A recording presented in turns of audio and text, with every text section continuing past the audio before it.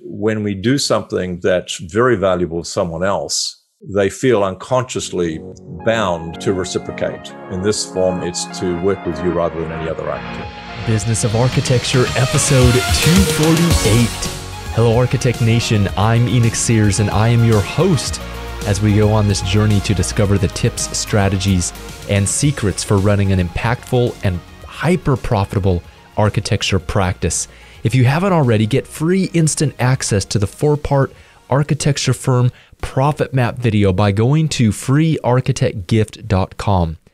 Enter your best email address on that page and you'll get instant access. Today's podcast is sponsored by BQE Core, the all-in-one firm management software. Core helps you manage your projects and your finances to create a profitable and impactful firm. Get a free trial at businessofarchitecture.com/demo. Have you ever been frustrated by the feast or famine cycle of not enough work or too much work? It seems to happen a lot in the industry. What if there was a way that you could control the number of meetings that you had with qualified people who are predisposed to working with you, just like turning on and off the tap to a faucet? Tom Poland is the creator of Leadsology, the science of being in demand, and he's developed a process that does exactly this. And on this episode today, we're going to talk about that. And I really dive deep into this with Tom. I asked him some difficult questions, and I want to know your feedback on how you enjoyed this episode. Tom really knows what he's talking about, and I think you will get a lot of value out of listening very carefully to what Tom is teaching in this episode.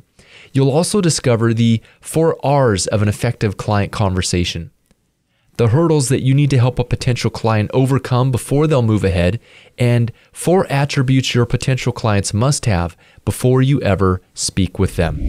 Tom Poland, welcome to the Business of Architecture. Thanks, Enoch. It's a pleasure and a privilege to be here. So, Tom, we're going to be talking a bit about lead generation. So you're a man after my own heart. I mean, I love the concept of generating leads and finding leads for businesses. In the architecture industry, it's not something that we typically talk about with those words. We typically don't talk about generating leads for an architecture firm. So just to start us off, how do you define generating leads? What does that mean? That's one of the best questions I've ever heard in an interview, because most people don't even ask that because they don't know probably as much about marketing as you do. Because people talk about prospects and clients, but in between that, there's a lead. And people's definition of leads varies, but my definition is this. A lead is someone who has booked a time to talk with you, and they know what your fee range is already. And they know pretty much the type of work you do and what you produce and how you work with clients. And they also know, well, they also feel that you are one of their very best choices, if not their only choice. And that's what I call a lead. They have proactively booked a time. So the lead is inbound. That's what we do is it's all inbound leads. There's no cold calling. There's no going to business networking meetings. There's no sending out 10,000 direct mail letters and hoping and praying someone. They're all inbound. So that's my definition of a lead. Those 3 characteristics. Well, 4, if you count the fact that they have proactively reached out and find a time to talk with you about becoming a client, that's the first characteristic. Second one, they know your fee range. They know how you work with their clients and the sort of product you produce, and they regard you, if not as one of their very best options, possibly even their only option. That's a lead. Okay, so you gave me 3 criteria there, if I'm not mistaken, Tom, and I'd like to unpack those with you. The first one was inbound. I'll just repeat them to make sure I understand them, and then we can dive into each one. First one was inbound. Okay. Second one was understanding general fee range, so they know what they can expect to pay when they work with you. And the third one, remind me. Well, the third one was that they know the sort of work you produce. So if it's an eco-residential property, they know about that, or if it's a commercial high-rise, they know about that. And the fourth one is they regard you as, if not one of their very best choices, then quite possibly their only real choice. Based upon this definition of a lead, right? I'm going to guess there's some background that needs to happen before the person ever reaches out to you. So walk me through. Let's start with incoming. Define that for me, Tom. Income. Okay. So someone finds. So what we do is we set up a link, which is an online link, and it could be bookatimewithenoch.com. But I would recommend that an architect gets a link book a chat with us or whatever it happens to be. But it's a unique link. And people find that link, and because of the experience they've had before they find that link, they click on it. And they book a time to talk with you. And as we've discussed, they know a lot about you, including fee range and how you work, et cetera, et cetera, et cetera. So what happens before that?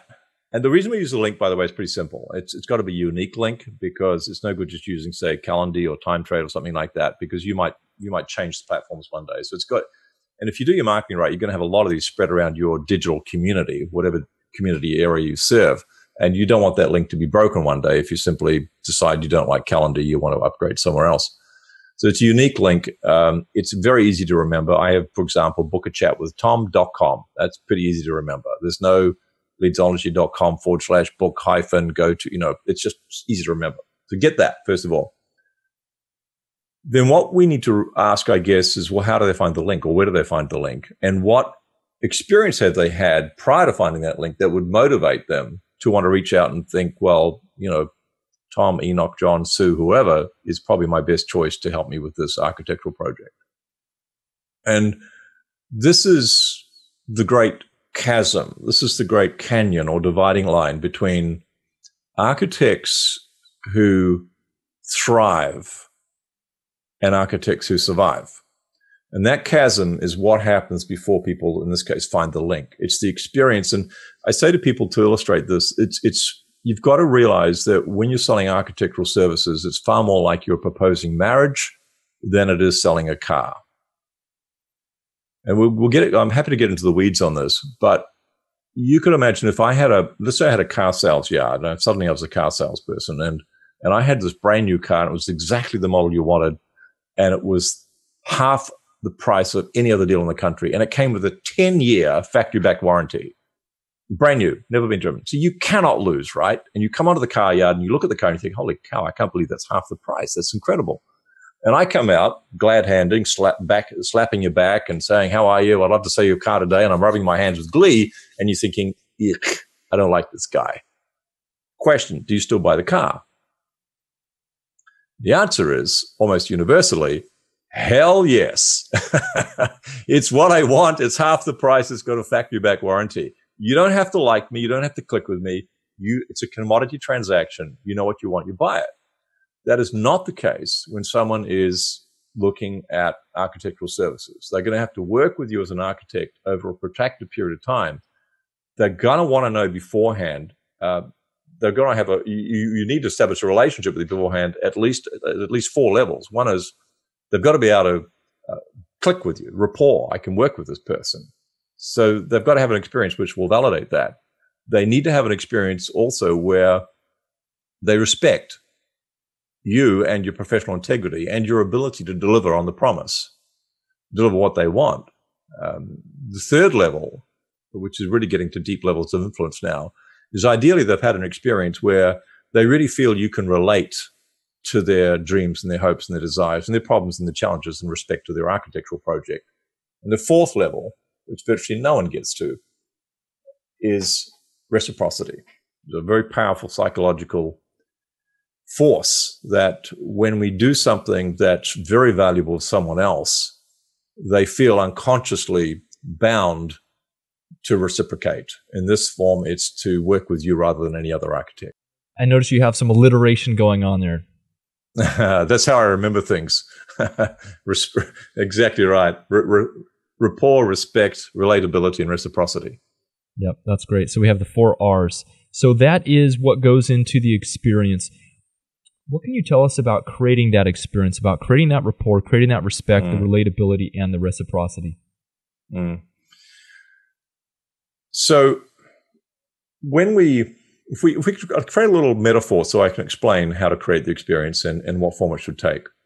If you can imagine a 100-meter track, and at the end of the 100-meter track is a pot of gold over the finish line, if you like. And standing at the start line is your prospect. This is the person who's considering an architectural project. And the pot of gold represents your value proposition. It's what you're saying we can do for clients, right? Maybe they've visited your website, or maybe they've had a chat with you. And metaphorically speaking, you've put the pot of gold there at the finish line. But you notice they're still standing at the start line. You're thinking, why aren't they moving towards the pot of gold? It's a freaking pot of gold. In other words, I'm really good at what I do, and I've got this list of happy clients, and I know I can deliver on what they want. And I thought I've articulated that, but they're not crossing the start line. And the question, of course, is why aren't they? And the answer is that we might see the pot of gold and the 100-meter track and the prospect, but what the prospect sees is hurdles between them and the pot of gold. And the number one hurdle is risk. Is this thing going to work out? Am I going to burn money? Am I going to get frustrated? Am I going to get tired? Because maybe I did an architectural project 10, 20 years ago, and it just, geez, it was a pain in the butt, you know? And we just, and it dragged on. And so that's the risk. And that's, if it's not going on consciously, which it probably is, it's at the very least going on unconsciously. Anytime they've made a major investment in the past and they've had some issue with it, that will bring up that hurdle of risk. So that hurdle needs to be taken away. And I'll get to do that how in a moment, but still metaphorically speaking. Another hurdle is price. Can they afford you? You really don't want to be talking to people who have no chance on earth of affording your services. Otherwise, you're meeting with people and it's like, I call it milking mice.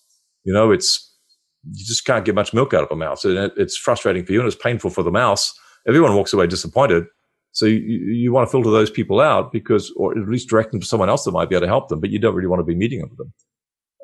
So we've got risk, we've got price, and we've got features. So how do you work with clients? They want to know how it all works. That's once someone sees the pot of gold and you remove the first two hurdles, the first question you'll hear from them is, so how does it work? How do you work with clients? And they want a lot of assurances in that area. So once we can now look at this 100-meter track and we can see what the prospect sees. We can see the hurdles. And very often, if I'm sharing this with an audience, I'll say, would you now agree? And I have a visual on the screen with this person with the 100-meter. Would you now agree this is what the prospect really sees? And everybody goes, yep, that's what the prospect sees.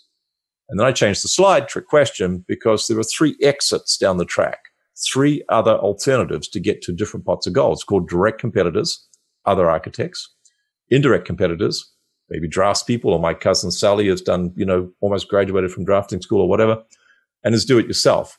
Really bad idea, but some people do.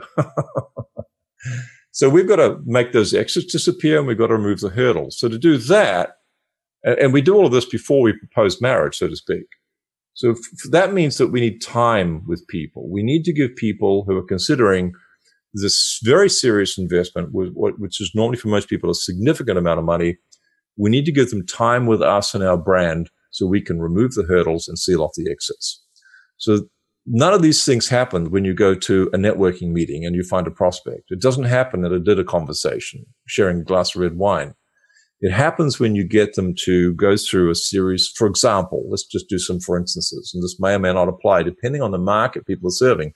Whether it's a commercial market, an industrial market, or a domestic market, or a not-for-profit market, or an environmental market.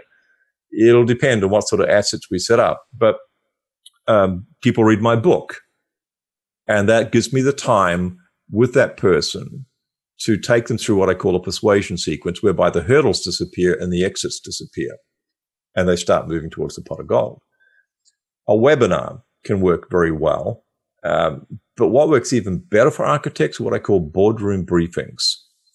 And a boardroom briefing is scalable because there's a group of 6 prospective clients, prospects at this stage, not leads, on a call. It's webcams on, and you walk them through a set sequence, 10 steps through a presentation, which make the hurdles disappear and the exits disappear. And things like, and you could imagine, most people have been to a webinar. So if you imagine just 6 people in the webinar, webcams are on. So no one's clearing emails, which you do. I know what you do in a webinar. I know what you do in my webinar. You clear emails while I'm talking. So no one's doing that. No one's checking the Facebook because it's webcams on. It's incredibly exclusive, and it's ideal for prospective high fee paying clients. Very interactive, and it's still scalable for the architect. So that's an example. And that gives us an hour with a prospect. And we walk them through these 10 steps, which builds the rapport, the respect, the relatability, and reciprocity. We start with something, for example, why listen to me? Because it's a question that we should address at the beginning of a book, of a video series, of a meeting. We should not do that at the end because we want to open people's minds, go, hey, you're not knows what he's talking about. So why listen to me? And then what's the problem? What's the problem or the opportunity? the problem we're here to solve or the opportunity we're here to meet. And if you have this problem or opportunity, what are the symptoms? What are you feeling? What are you experiencing? And then we go on to another step. What have you probably tried in the past, or what have other people tried, and why would that be a mistake, and why should you avoid that? So we go through a series of 10 steps, and that gives us the opportunity to allow the client, so I should give the opportunity to the client, the prospective client, to allow them to satisfy themselves that if the architect is not one of the very best choices, they are the only choice. Thanks, Tom. So you've described for me so far what I would say is sort of like a filter mechanism where you can get people together, you can take them through those 4 R's, as you said. I'd like to backtrack a step and say, in terms of if going back to this concept of lead generation for architects, it's very unlike a lot of the other fields out there. Architecture, the way, as you mentioned, it's a very high value service. It's very relationship based. So let's talk about strategies that you've seen working or you believe would work for my audience here, so we can make this conversation really valuable for them. Okay.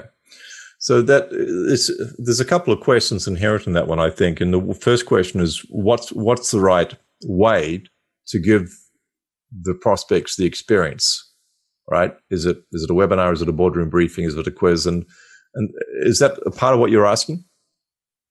Let's go before that. So let's just say that the boardroom briefing is going to be the way. That's a strategy that I think would apply pretty much across the board. Now, we have 2 segments in the architecture industry that we can sort of separate our listeners out in, Tom. It's going to be firms who do business to business, and it's going to be firms that do business to consumer. So right. B2C would be people who are working with homeowners, looking for renovations, new home builds. They're working directly with homeowners, basically. Business to business is going to be everything else. It's going to be mom and pop shops all the way up to universities and hospitals that need architectural services. Right. So it's going to vary between each of those 2 markets because the B2B market thinks and operates differently. They do things differently, particularly if you're looking at very senior execs. For example, one of my clients had an inquiry the other day from the vice president of Coca-Cola. So that's a very busy individual. Still inbound, still booked to time, and all the same principles apply. So I think there's three levels to answer this question. The first level at a strategic level is how are you different? What are you going to present that's completely different to what any of your direct or indirect competitors offer? And that means you come up with proprietary something. And behind me, you can see Leadsology, a registered trademark. So that's proprietary. Lots of people in the world can help you with marketing. There's only one guy in the world that can help you with Leadsology. So the moment you come up with a proprietary name for what you do and how you do it, and you register that, suddenly you're the only person who's got that thing. And I think there's a lot more to the strategy than that. There's the marketing message, so that's going to get cut through and get the attention of the right people. As I mentioned, there's the proprietary registration of a unique name or term. There's other stuff as well. So let me just put that out there that, first of all, that's one of the foundation things that has to happen. So right from the get-go, people look at your brand and they go, oh, that's different. Now, they might like it. If they like it, they'll probably love it. And if they don't like it, they'll probably hate it. So it's quite a divider. The next level to answer that question is that the asset has to be relevant to the audience. I've got Monty, the marketing wonder dog, here is my border collie friend, and out the back in the garden we've got his dinner bowl, and we also have 4 beehives. Now I can get the best bunch of flowers in the world and put it in Monty's dinner bowl, and he's going to look at me like I've gone slightly nuts, look up at me with his eyes and go, "You crazy? I'm not going to eat that." But if I put them in front of the beehive, they're all over it. So the asset has to match the audience, and you will have different assets to the high-end corporate client prospects, I should say, than you will to the domestic ones. So we talked about webinars before and how webinars are a terrific list builder and a terrific lead generator, and can be also for architects in the domestic market, but they don't work for high-end corporate execs who get 100 emails every hour, who have 8 meetings in a day that probably should only have 6. They're amongst the most time-poor and stressed people on earth. So webinars don't work for them, but what does work for them are diagnostic tools, surveys. I mentioned boardroom briefings before, which is kind of like a small webinar, but webcams on. They all work. So we've got to match the asset to the audience. Third answer to the question, and happy to get more into the weeds on this, but just big picture. So the first one is it's got to be differentiated. registering a proprietary term or name for the service can help with that, marketing message, etc. Secondly, we've got to match the asset to the audience to make sure you're delivering the experience to the prospect in a format which suits their personality and their needs. The third one is, how do we know they're even interested in coming to a boardroom briefing or to a webinar or whatever it might happen to be?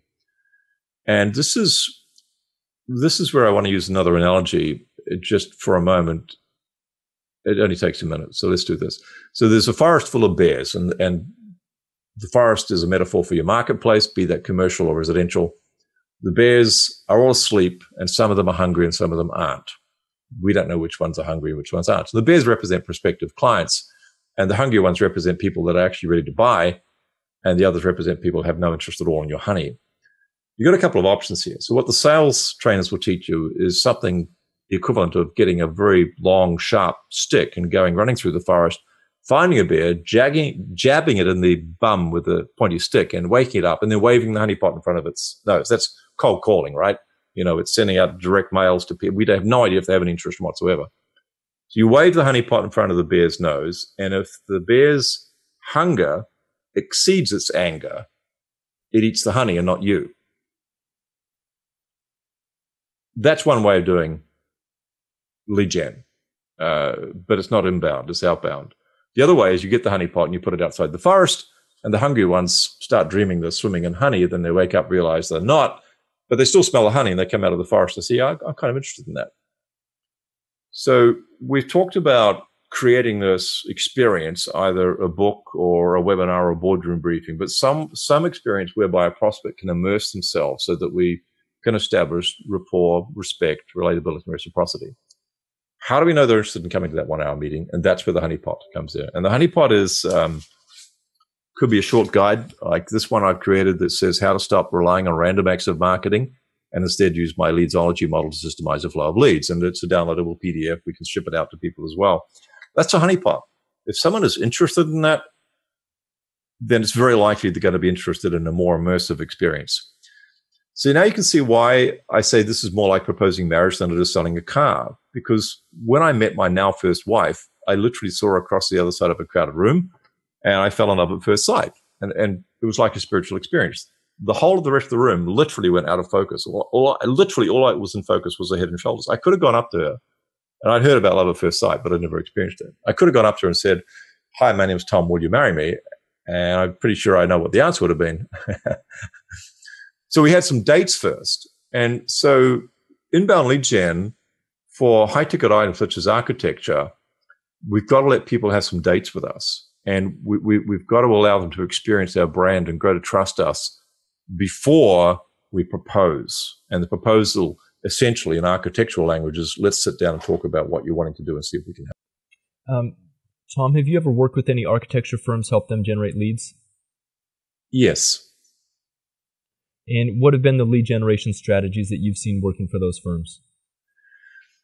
Way back when I started doing this in 1995, we used physical boardroom briefings. So we would create the presentation, as I've mentioned earlier. So we'd walk people through the 10 steps of a persuasion sequence, but they would be in a boardroom, literally in a boardroom. So we'd get people into the architect's boardroom or into their office and walk them through that sequence.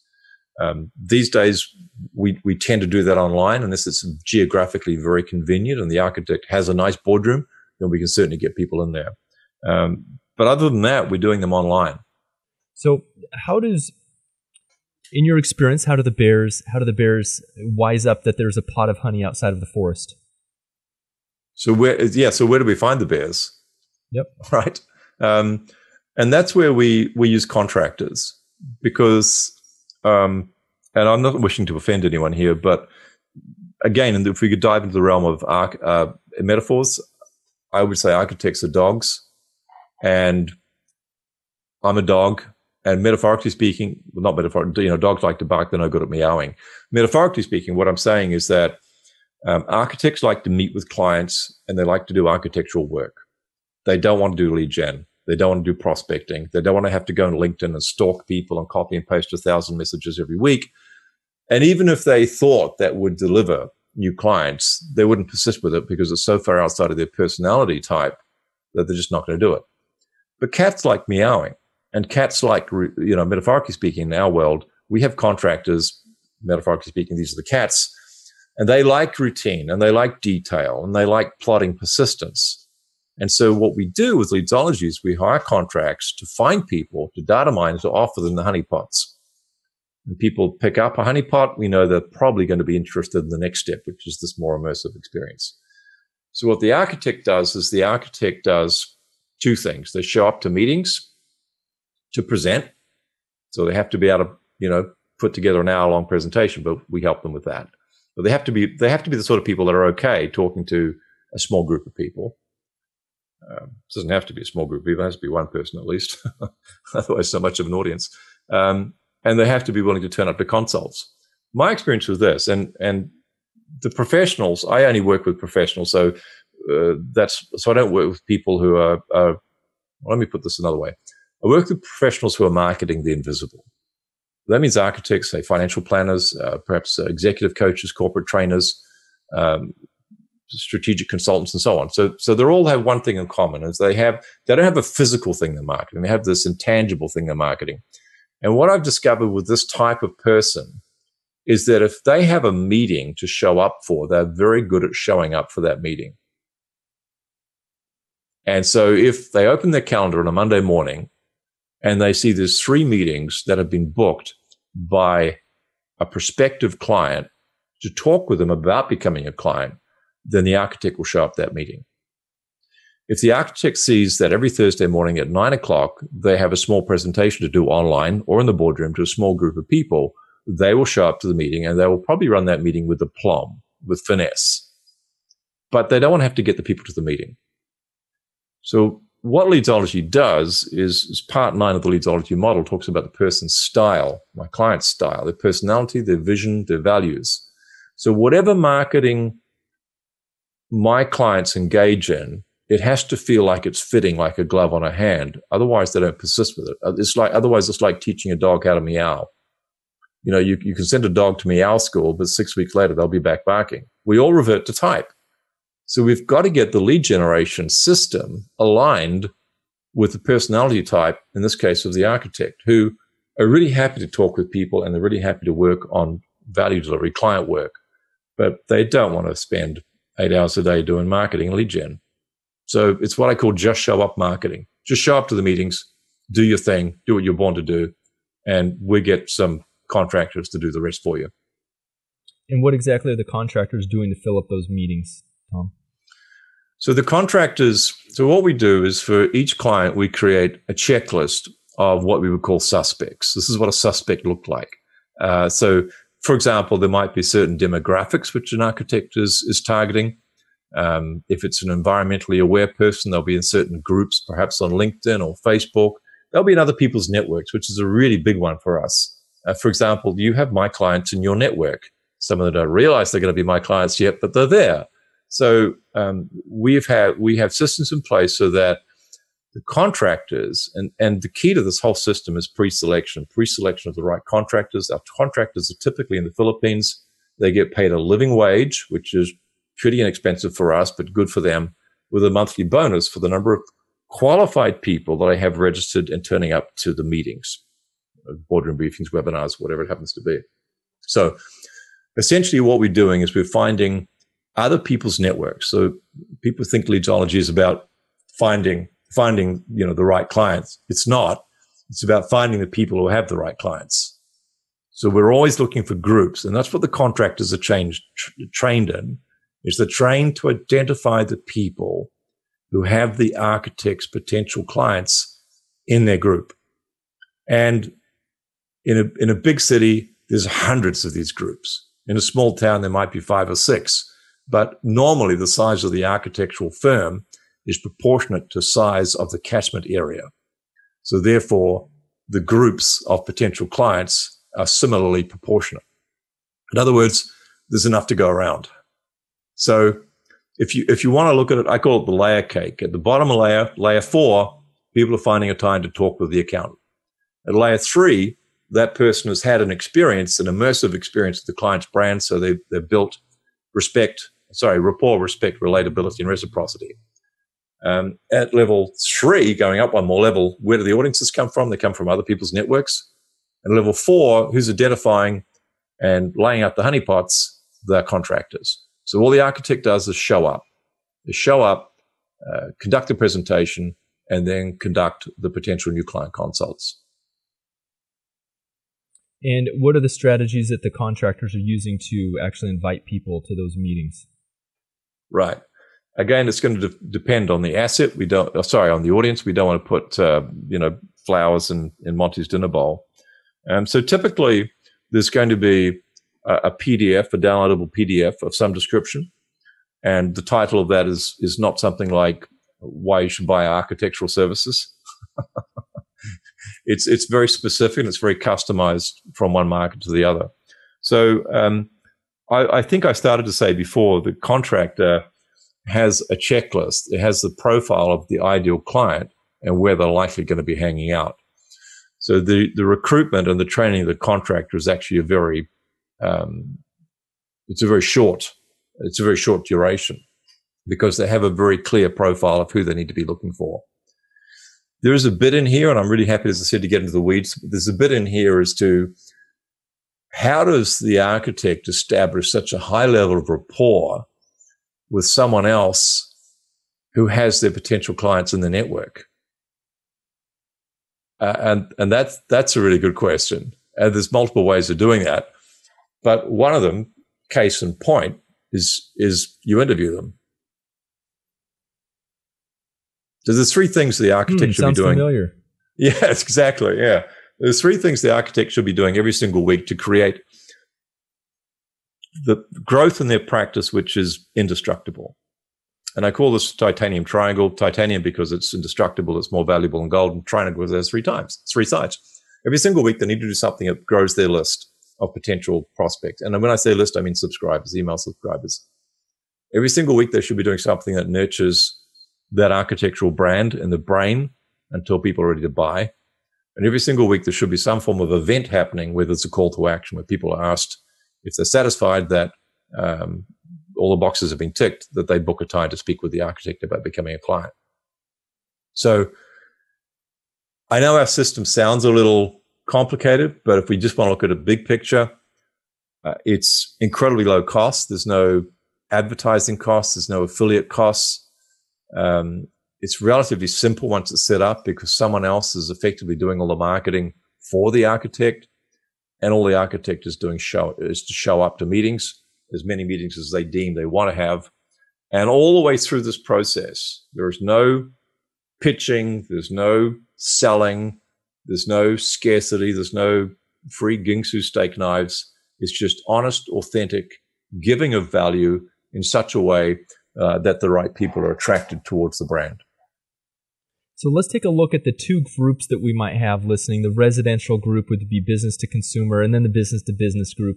What have been the most effective fishing pools or places where these potential prospects, shall we say, or leads could be contacted for those 2 different groups? What have you been seeing, and what would you recommend, Tom? Well, there's 37 parts to this answer. So in other words, there's getting into those other groups is kind of like, if you could imagine a combination safe and there's gold inside and you want to get inside there, it's really easy when you know the combination. But you imagine there's 37 sequences, 10 to the right, 7 to the left, and so on and so on. So there's a lot to it. But if I can just give you a real big picture, and the only reason I say that is the great danger that once I tell you what I'm about to tell you, that people might go, oh yeah, I can do that. And it'll end in tears. It would be like this. It'd be like, I go to see Roger Federer play tennis for an hour and a half. And I've never played tennis in my life. And then I turned to my wife and said, I've got it. I know how to play tennis now. I think I'll become a professional. And it's not going to work. I'm not even going to win a point. So the question is, what was the question? Damn it, I've gone on for so long, I've forgotten it. You're laying the groundwork for why you're going to tell us some of the most successful pools or areas where these people could be contacted. But you just gave us the caveat that if you don't have the foundational work done, that it's not going to work for you. Yeah, and if you don't have the approach right. Yeah. Yep. So you'll find most architects have worked with enough clients or they can find someone who has, to figure out what we call a client avatar, a potential client avatar. There'll be a certain age range, or if it's commercial, there'll be a certain company size. They'll be finding someone, maybe it's an office relocation, maybe they've heard of an office redevelopment. So there will be mechanisms within the marketplace whereby people are putting their hand up by reason of their avatar, which, as I said, could be gender, age range, et cetera, so that people can be identified. I don't know if that's specific enough for you, Enoch, but I'm not sure I can be a whole lot more specific other than the avatar. Okay, well, let's just say, say I'm a contractor and I'm working with an architect. Where am I going to find these people? And just give me an overview of the outreach. What's the kind of thing that I would be saying to connect with these people? Something like cold calling is one option. You could message them on LinkedIn. You could, direct mail, like you said. What are the actual lead generation strategies that you're seeing that are most effective for these high ticket kind of? Well, let's say we recognized a town or a suburb in which people were, let's say we were looking at architects that were premium into the market, multi-million-dollar residential developments. So we can get into the weeds and illustrate. So we'd be able to create an avatar. We know the types of areas these people live in. We would have a bit of an idea of their age range. We would know, for example, that very often, if it's a husband and wife team, it's very often the wife that's going to be driving the idea. The husband's going to go along, happy wife, happy life. The husband will get involved with the details once the purchasing decision has been made. But most of the time, if the wife really wants this thing, she'll drive it. So we're forming a bit of an avatar already. And it's not difficult with Facebook and with LinkedIn, for example, to have a data miner who's doing all the detail work, remember, creating a list of people to contact. The connection requests are made legitimately, either through LinkedIn or Facebook, but let's not forget other people's networks. For example, let's say there's a landscaping group on Facebook. A local community has a landscaping group, or a garden tour group. So contact is made from the contractor to the suspect at this stage, because we don't know if they're interested. The connection request is made using a template, which we figure out to make sure the message gets cut through and that it attracts the right people and not the wrong people. Once the connection request has been accepted, then they're offered something, as I said, like a free guide or a survey or a profiling tool. The profiling tool can work incredibly well. So that's not a survey or a diagnostic. It's basically saying, let me ask you some questions about your ideal home, and let's see which one of the 7 categories you fit into. And on that basis, we can offer you some recommendations as to what you should be looking for in a home, whether it's a timber frame or God knows what. I don't know. But the point is this: people love looking in the mirror. We all, we do it all the time. We pass a shop window and we have a look, and how am I looking today? Pretty much the same as you looked yesterday and the day before, but we all still do it. So profiling tools can be offered, and that's the honeypot outside the forest I described before. Where someone's interested in a profiling tool as to what sort of house, or what sort of, you can do it at commercial property as well, but what sort of architectural project is going to fit your personality style. Someone takes that, they've automatically put their hand up, at least having an interest in the subject, and that's the honeypot, and then they can be invited to a more immersive experience. Does that help to kind of put some flesh on the bones? It does. It does. And all of that's happening while the architect is asleep on holiday or already working with other clients. Which is what they want to do. Design. Correct. Talk with people, talk with clients, and design. Okay. So what I'm picking up from you, to make sure I'm understanding correctly here, Tom, is that you're recommending that the ideal avatar is identified. And ideal avatar is defined as the picture of the ideal client that a particular architect, in our case, would want to work with. Correct. And we go even further and we define what they don't look like. Awesome. The contractor gets a $5 an hour wage, which in the countries that we tend to hire them from is pretty good. Some of them will get $10 an hour, which is basically, it's like a VP level almost. They are highly skilled. I mean, we have MBA graduates working as contractors doing this, getting paid good money. And they receive a very significant monthly bonus running into the hundreds of dollars for getting the right people attending the meeting.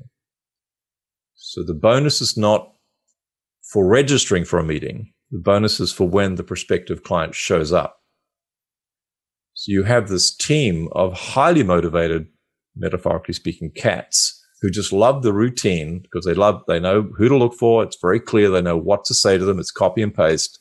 And they're very motivated to follow up. And you get the right ones.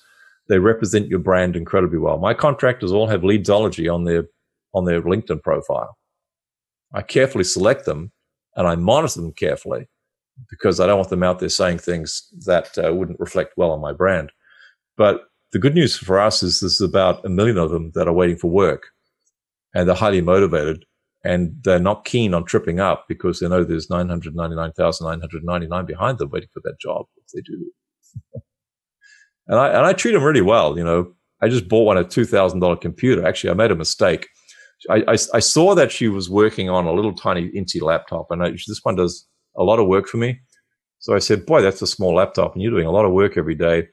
And I thought that in the Philippines, a computer would be like, $300 because food's cheap there.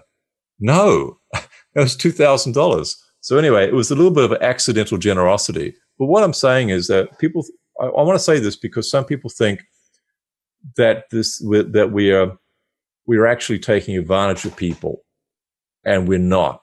We're supporting people who, in many cases, couldn't find meaningful employment, but are highly skilled and very motivated, and we're paying them very well relative to the country that they're in. So I just wanted to add that so people don't think that it's some sort of sweatshop happening. Okay, great. So what you've done here, and so far in the interview, what I'm hearing, Tom, is that you're speaking to me about a systematic process for generating people who are interested in what an architect might have to offer, or an architecture firm. That's correct. And you're talking about a repeatable process that can be put on autopilot and continue to bring in those consistent leads. Yeah. Let me shine the spotlight of reality on this. It takes the architect 4 hours a week to run the whole system. Still takes some time. They've got to meet with the contractors and check in on them at least once a week. That's very important because the contractors have to feel they're a part of a team, and you never have less than 2 contractors. And you never outsource it to an agency. Anyway, let me get back to the main point, shining a spotlight on reality check, if you like. There's a lot of work to set this thing up. But once it's set up, it's relentless. And I say to clients, just imagine you've got a box with 100 angry snakes in it. You cannot lift the lid and take one out. You're going to get more coming out than probably you want. But to an extent, I personally feel an obligation to the contractors to say, look, we can fill this many meetings. This is all we want. And that's the work we can give you. It's 5 hours a week or it's 10 hours a week. I don't want to give it to them and take it away because even though they're not an employee, I want them to have a measure of reliability because they're going to start depending on the income after a while. Having said that, this thing is relentless because the contractors are relentless, because we've hired people who are not waiting for a handout. They're not watching the clock. They want their monthly bonus. They're highly skilled, highly motivated, and they earn their bonus. And when they get paid $240, $300, that means a lot to their family. And so therefore, because we've selected them carefully, and that's another system in itself, they are freaking relentless. And that means you don't have to wake up on a Monday morning. I don't have to wake up on a Monday morning and think, oh gosh, I got to do some marketing this week. What am I going to do? Random acts of marketing. Shall I go to a business networking meeting? Shall I set up a trade show? Those days are over because you've got these contractors that are highly motivated, highly skilled, and they're just filling your pipeline full of prospects. It's a beautiful thing. Tom, I want to circle back to the beginning of our conversation. You were talking about some pre-framing, shall we speak, or the things that these people know when they get on the phone with you. We talked about their incoming. And then you mentioned they know your fee range, and they know the work you produce, and they regard you very highly. Correct. How do we accomplish those last? We talked about incoming. We defined what that was. We talked about the 4 R's. When we look at those last 3 things, the fee range, the work that I produce, and regarding me highly. How do we accomplish those things? What goes into that? Well, before they book a time to talk with you, most of those things will have been achieved. So during a presentation, before I ended a presentation, my clients do this as well. They weave into the conversation what their fees are. My fees range from $200 a month to $25,000 a month. And I talk about the different clients I serve and how I help each of them, but they know, they've heard it. When they have to go online and book a time to talk with the architect. That's the opportunity to direct interested people to what we call a landing page. And it's not a landing page to download a free guide or something like that. It's a landing page to book a time. So if people want an example of this, they can go to bookachatwithtom.com and they'll see how to do it. I mean, they can book a time to talk with me as well, of course, which is very clever of me, isn't it? But there's two reasons for giving you that, of course. But one is so an architect can look at that page and see how before someone books a time with me, they've got to check 3 boxes to indicate that they understand what my fee range is, how I work with clients, and I can't even remember the third box, but they cannot book a time with me until those boxes are checked to saying, yes, I agree, I understand. Oh, the third one is, this is not going to be a free advisory session. This session is going to be see if what I have is a fit for your needs. So everyone is really clear. There's nothing hidden. It's not one of those icky things where you see someone's website and they go, book a free consultation with me and I'll give you all these ideas. And it's a sales trap. There's none of that.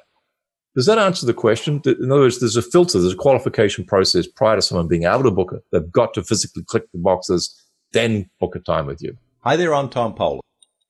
Yep. That is clear, Tom. And cool. So if people want to get a hold of you, you talked about bookachatwithtom.com. Yep. And then you also shared a downloadable resource, how to stop relying on random acts of marketing. Right. Yes. So where can people go to get access to that material?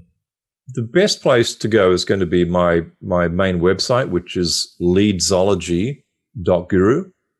And I apologize in advance for the .guru, but .com was taken. Leadsology.guru. And there's a free stuff tab there. Everything from webinars to downloadable guides to excerpts from my latest book. There's a whole bunch of free stuff that people can just dive into. And this is one of the things that we suggest that architects set up. There's a bunch of free stuff that's valuable on the website. One of the beautiful things about architecture is that almost no one is stupid enough to think they can do it themselves. And that's a big advantage because even lawyers have prospective clients who think they should be able to represent themselves in court. So that's a big advantage. So the reason I'm saying that is that you can't really give away too much free stuff in the architectural business. Because as I said, anyone you want as a client is smart enough to know that they need your help, need the help of an architect at least. So, and if we've got time, we've got 2 minutes, another tip for people. 3% of the visitors to your website want to buy instantly. We track this a lot of different websites. 3% want to buy instantly. 12% want to die, and 12% will book a time to talk with you and will become a client after 5 exposures to your brand. Could be a downloadable guide, it could be a couple of videos, it could be a profiling tool, it could be whatever. But on the 5th time, then they act. That we call the explorers. They have a need to explore. 85% are just wandering around, they're shopping around. You want to be able to give every single one of those categories, the seekers who want to buy now, 3%, the explorers, 12%, and the wanderers, 85%, something that works for them. The wanderers want something short, simple, and shiny, a downloadable one-page guide of how to mind map, whatever. The explorers want to go in depth, and the seekers just want to find the link to book a time to talk with you. So you want to cater for all of those 3 segments, and that way you're going to be building your list. People sometimes say, well, why do you want to give the wanderers anything? They're just wandering around. But if you're going for a walk through the forest on a Sunday morning, just wanting to do a walk, and you see something shiny out of the side of your eye, and you go into the woods and it's a diamond, you pick it up.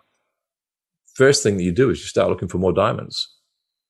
When people come to your website and they find something of value, even though they're only going for a wander, they find something of value, then they start looking for more things of value.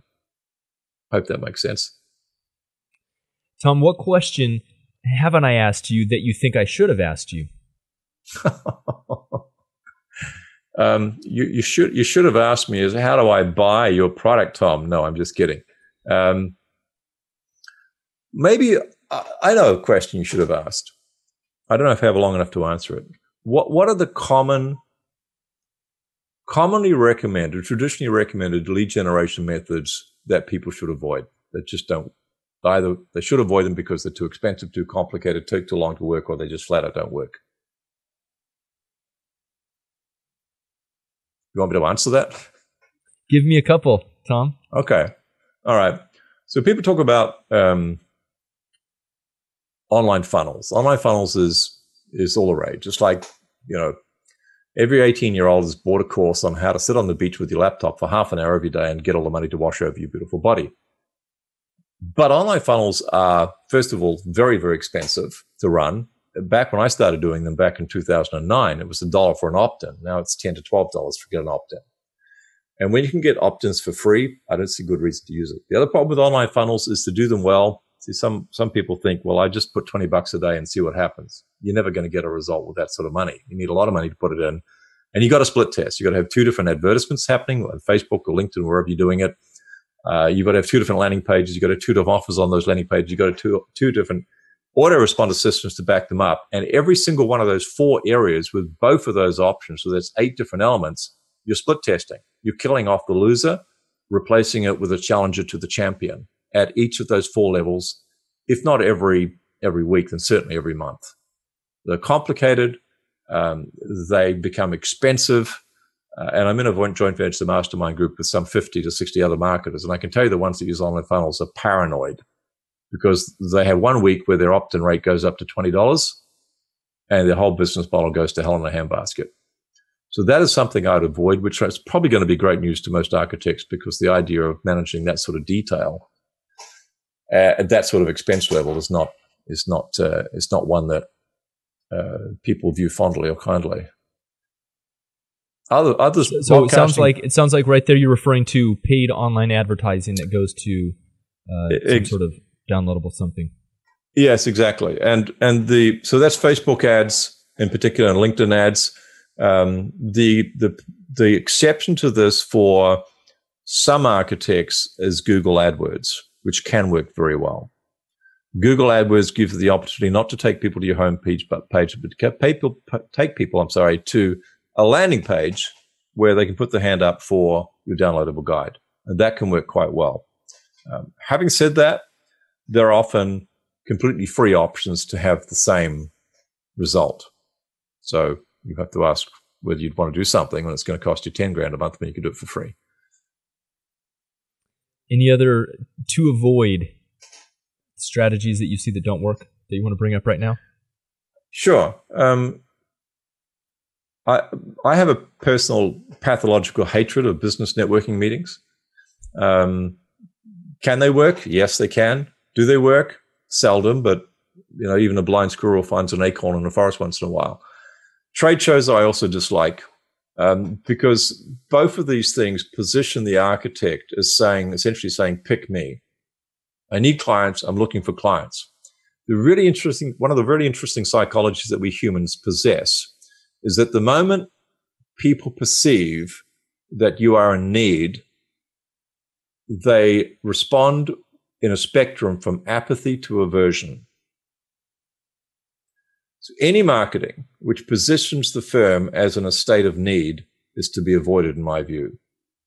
The most attractive psychology almost invariably is reverse psychology, where the prospective client perceives that they need your services more than you need their money. Awesome. Tom, on a personal note, I'd like to finish with talking a little bit about your story, but what are you excited about right now? Just in your own personal life or in your business, what is really just getting you excited about the future, whether it's personal growth or business growth? Tell me about that. Okay. I'm excited about my next book coming out. It's launching on my birthday, which is May 30. It's called Marketing the Invisible.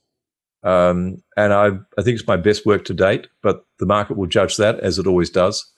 But I love writing. I'm one of these weird geeks that doesn't really like going out of the house. I sit on the beach here in Castaways Beach on the sand with my dog and I'm like a pig in mud. I come into my 3 big screens. It looks like a cockpit of a 747 in here.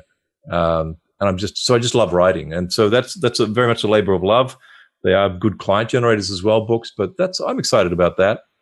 I launched a new program earlier this year, which is working incredibly well, and clients are getting great results. So I'm excited about that. I mean, I'm genuinely excited. I'm just not just saying that so that people go, oh, he's just pumping his program. I really am. I'm excited about it. It's probably like an architect finishing a project and seeing the house going up and walking through it. And, you look forward to that moment when you can see the ideas that were in your mind coming to life in a building, I'm sure. So that's kind of what it's like for me. The other thing I'm excited about is every Wednesday night I do a tennis competition. I'm excited about that because I love tennis. And, I hit on the courts probably 5 days a week, and I just love that ball coming over and the challenge that it's different every single time. Love it. Well, Tom Poland, thank you for being on the Business of Architecture with us here. It's been a fantastic conversation, and we've definitely drilled down into a lot of the weeds, as you said, but you've also given us a lot of big picture ideas and strategies. Well, I have to say, I think you're the most thorough and in-depth interviewer I've ever had, and I've done quite a few of these things. If ever they make your job redundant, you should go to the CIA or the FBI and do some interrogation work for them, because by God, you get into the weeds.